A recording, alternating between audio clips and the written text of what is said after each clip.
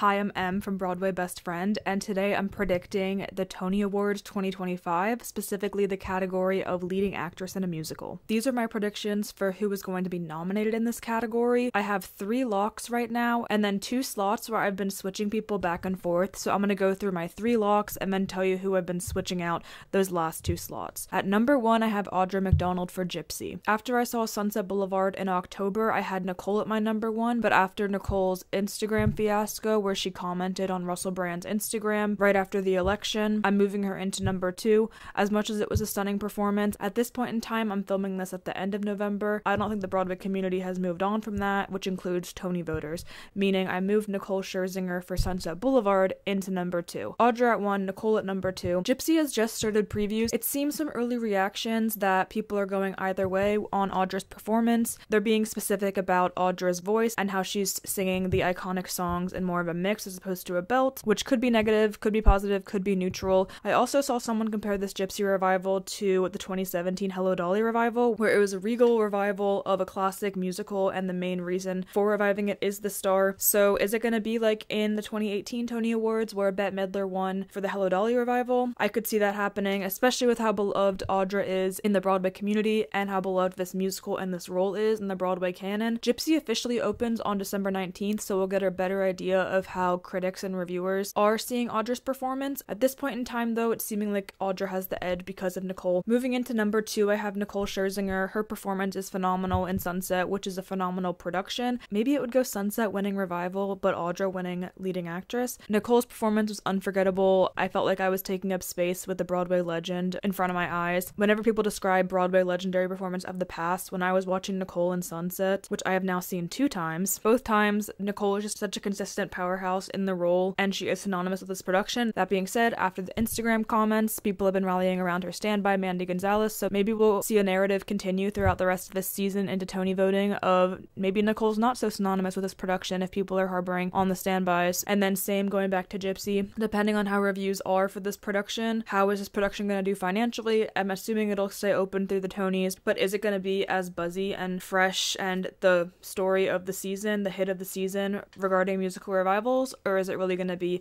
the Sunset show regarding what was the musical revival of the season? Kind of similar to how last year we had Merrily vs. Cabaret, where Merrily ended up being the runaway financial and critical hit, whereas Cabaret, despite doing well, came away empty-handed Tony-wise for the performance awards, that is, and for the big musical revival category. So I'm sticking with Audra at 1 at this point, Nicole at 2. All eyes are on these Gypsy reviews for December 19th, which will be the last show opening before the new year. Moving into number 3, I have Megan Hilty for Death Becomes Her. Megan Hilty is leading Death Becomes Her. This was a phenomenal, hilarious musical comedy that I saw in previews. It opened to positive reviews as well. I think this one is exceeding people's expectations. It exceeded my expectations. Megan Hilty is definitely a lead. She is a true comedy powerhouse and musical theater singing powerhouse, which we knew this from Smash, but seeing her in this high stamina role of Death Becomes Her, we had the physical comedy, we had the verbal comedy, and then we had so many solos, and it's a very vocally demanding role as well. There was never a lull in her performance. Whenever she was on stage, she was who you were looking at. But despite me having her at number 5 or even on the outs of this category when I made my early Tony predictions over the summer,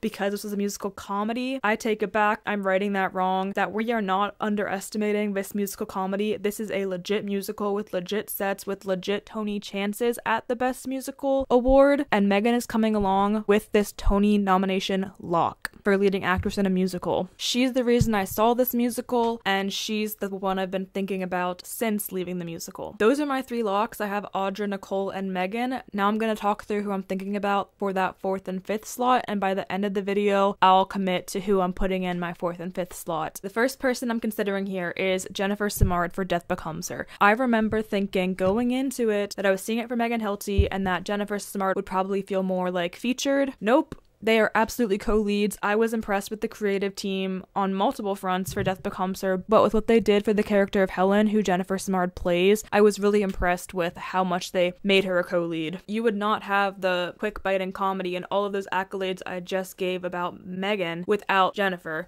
because they're going back and forth at each other. I think Act 2, Jennifer especially gets to shine, and despite me going in for Megan, I came out rooting for both Megan and Jennifer, and leaving the theater, I was thinking like, okay, would they nominate both Megan and Jennifer for this musical comedy? Now that we've had it confirmed from critics, this is doing well. I'm assuming it's going to be doing financially well and make it till June, as in staying open till June, despite it being an expensive production to run. What I'm saying is, yes, I think there will be room for Jennifer and Megan, because we don't have the success of this musical if not for strong leads on both fronts of the Madeline character and Helen character. I'm putting Jennifer at number 4. Let's see, once we have the spring musicals open, we'll see if Jennifer gets edged out, but right now Death Becomes Her just had positive reviews, just had their performance at the Macy's Parade. Let's see if that momentum continues into the 2025 part of this season and continues to stand out among some of these other new musicals that are going to be opening. I'm putting Jennifer in there with Megan. We don't have a successful musical without both of them.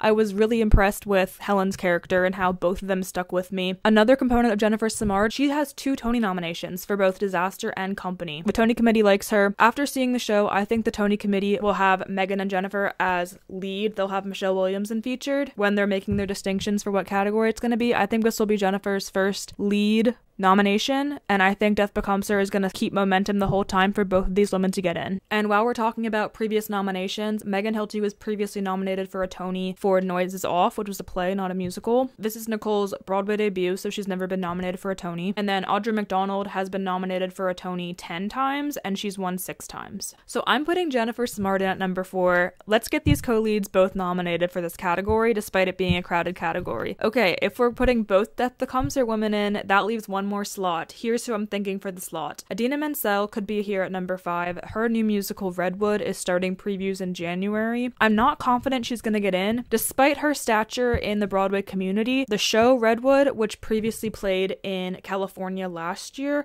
it got pretty mediocre, tepid reviews. So unless there's been improvements done, I'm not convinced that the show is going to be critically well received or do well financially with audiences, considering new musicals already have a tough time staying open on Broadway for a long amount of time. Idina's name will help it with ticket sales to possibly stay open till the Tonys, but if it's not doing well critically, I could see the Tonys going with someone else, possibly somebody where it's her first nomination. That being said, I'm thinking about If Then in 2014, where If Then did not get into Best Musical, but Idina did get in for leading actress, so it might be a sure thing that she's getting in, but considering Death Becomes Her got mostly positive reviews, I'm not convinced that that's going to be Redwood's fate with positive reviews based on its California tryout. So let's see how audiences take to it, but I don't necessarily think fans coming out to support Idina equals Idina's definitely getting in for the Tony. Another new musical this season that's been top of mind for people is Maybe Happy Ending, which got nearly unanimous positive reviews from traditional publications. Maybe Happy Ending is a new musical with only 4 people in the cast. Helen J. Shen would be classified in leading actress in a musical. So if Maybe Happy Ending ends up staying open through June, it would be competitive to win Best Musical,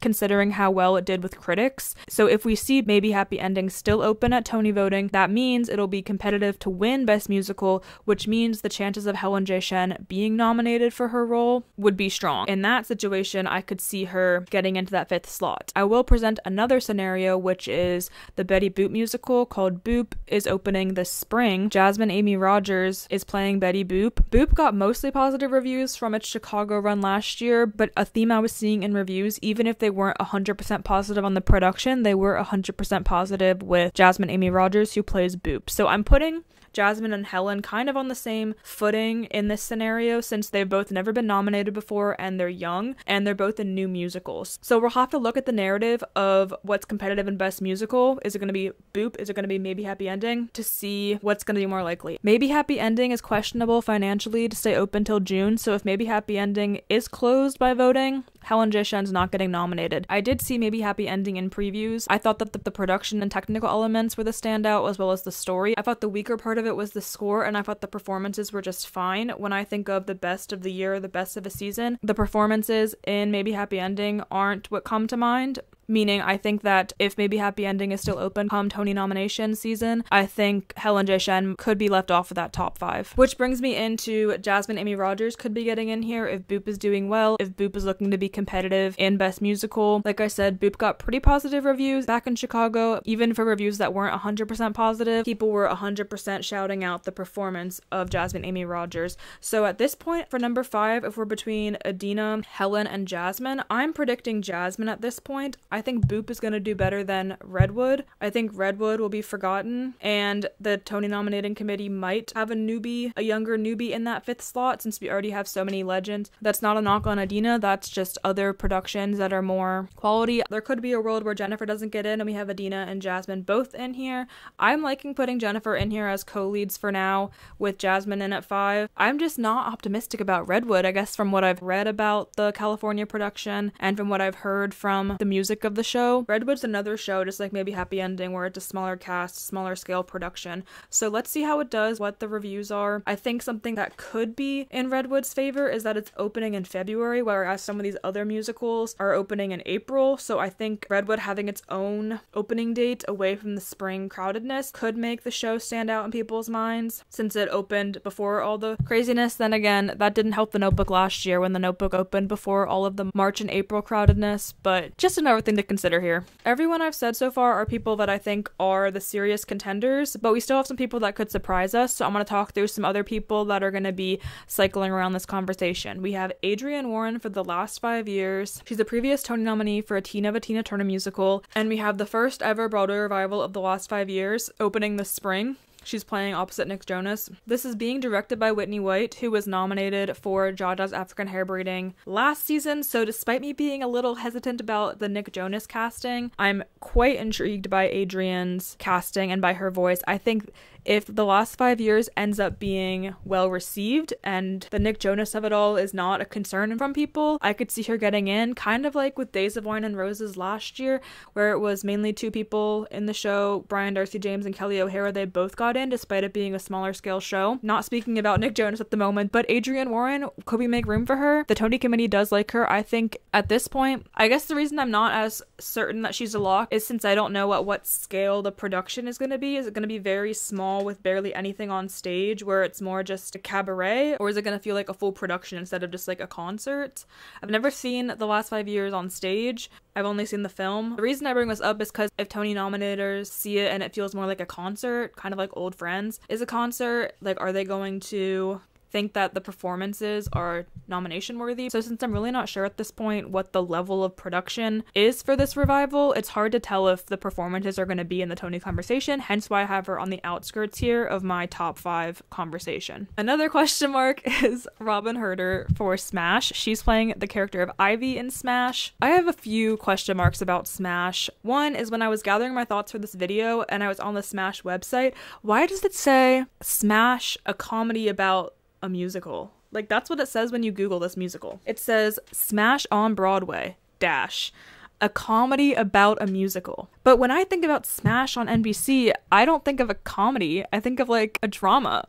I mean, looking back, it's funny, but at the time, when I was tuning in every night in 2012 and 2013, I was not thinking it was a comedy. I was thinking this was serious drama. So the fact that it says comedy has me worried, kind of like what I was saying back at Death Becomes Her, is I was apprehensive originally about having Megan in here because of the comedy of it all. After seeing it, I'm like, okay, this is a legit, should be taken seriously show. But basically, the fact that I'm already confused about the tone of Smash the Musical is a question mark. The fact that it's directed by Susan Stroman is a question mark. She directed New York, New York 2 Broadway seasons ago, which did not have positive Tony fate or audience fate or critic fate, and despite getting some Tony nominations, it didn't win any. So the comedy about a musical I'm not sure about, and the director I'm not convinced. And so basically I think that Robyn Hurder could have a long road ahead. That being said, we could all be wrong and Smash could be great with a talented cast and a strong story and score led by Robyn Hurder. I'm not convinced Smash is going to be a Tony darling or have a strong showing at nominations, maybe with technical elements, but right now I'm not optimistic about Robyn Hurder. Moving on to Real Women Have Curves.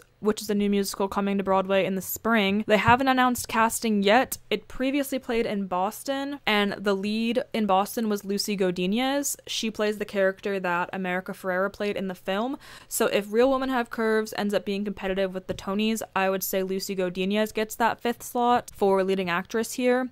Maybe she would swap out with Jasmine if we're going with people who haven't gotten a nomination before, battling it out for the 5th slot. Again, Jennifer Simard and Idina could both take this, and it could be the case of everybody in this category has gotten a nomination before, plus Nicole. We'll see if this casting for Real Women Have Curves stays the same as Boston, and we'll see how much of an impact this show has on audiences, critics, and the Tony nominators. We have some shows where I'm not convinced there's gonna be anyone for leading actress. Floyd Collins, Lizzie McAlpine's gonna be in the cast. I think she's gonna go featured. Pirates of Penzance, Jinx Monsoon, and Samantha Williams, I think would both be featured, not lead. Old Friends will probably all be featured. And then Buena Vista Social Club, it looks like the lead woman for Buena Vista Social Club is Natalie Venetia Belcon. She could be a lead. She's the first build on the Playbill listing, so I'm guessing she would be competitive in lead. I'm not familiar with the scope of this show or if this would be relevant in the Tony conversation, so until I learn more about it, I'm not going to move her up. I'm not predicting Sutton Foster for Once Upon a Mattress or Katie Brayben for Tammy Faye, since those are both musical comedies that have closed. I'm not predicting